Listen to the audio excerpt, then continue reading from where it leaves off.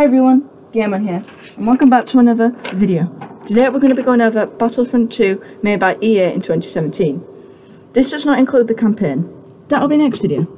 And this is it worth buying episode. So, let's get into it. Battlefront 2 has 3 sections of game modes: multiplayer, co-op missions, and single player. Single player has the campaign and instant action. Instant action is a game mode that you can build.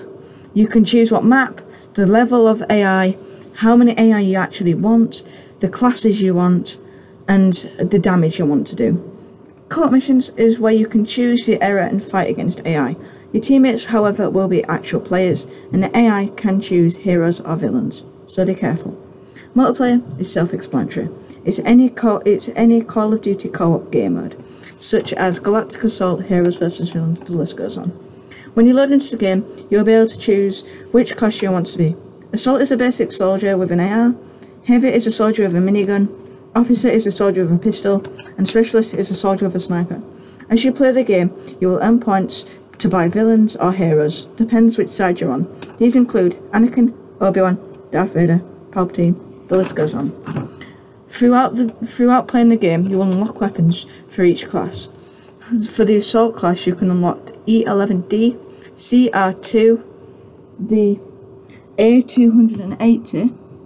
For the Heavy class, you can unlock the DC-15LE, TL-50, T-21. For the Officer, you can unlock the S5, SE-44C, DL-18.